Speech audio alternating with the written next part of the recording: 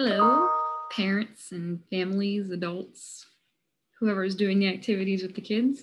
This is a video for you, and it's a video talking about the materials we need for next week, which is December 7th. So I will share with you the list that I threw together. And here we are.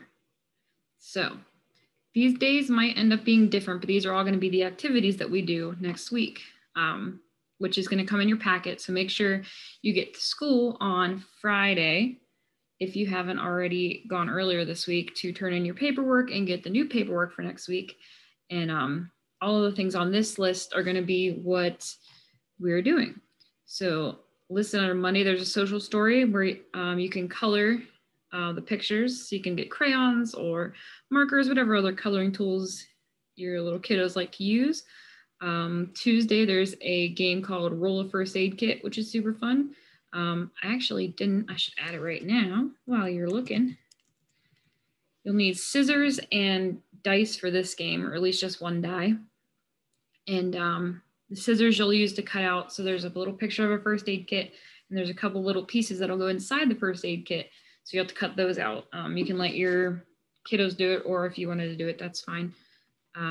Also on Wednesday, there's a paper bag lung activity, which is super cool. It needs 2 paper bags, 2 straws, tape, and markers. Thursday, there's an x-ray matching game, which is super fun. There's a picture of an x-ray and a picture of a body part, and kiddos are going to match up what those are. So you need scissors to cut those apart. And also on Thursday, we're going to be making Q-tip skeletons, which will need black construction paper, Q-tips, and some white crayons if your friends want to color on it as well. And Friday, there's a body action dice game, which is making a dice out of the paper we give you.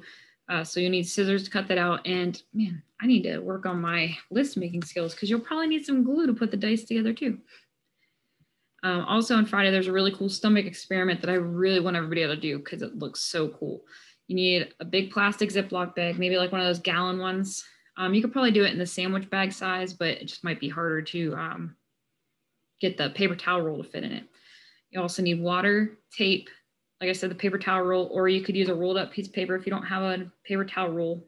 If you just didn't happen to run out of paper towels this week. And crackers, you could also try other foods, but the example really focuses on using crackers for it. So when you get your packets on Friday, you'll be able to see all these activities and all the things I'm talking about. And like I said, pick up on Friday which is December 4th, is from 12 to 2. Normally it's a little bit earlier. It got changed last minute. So 12 to 2, you may see me. I'll be popping in there a little bit at sometime during those 2 hours. So if you see me, say hi. And yeah, we'll need all of these materials for the week.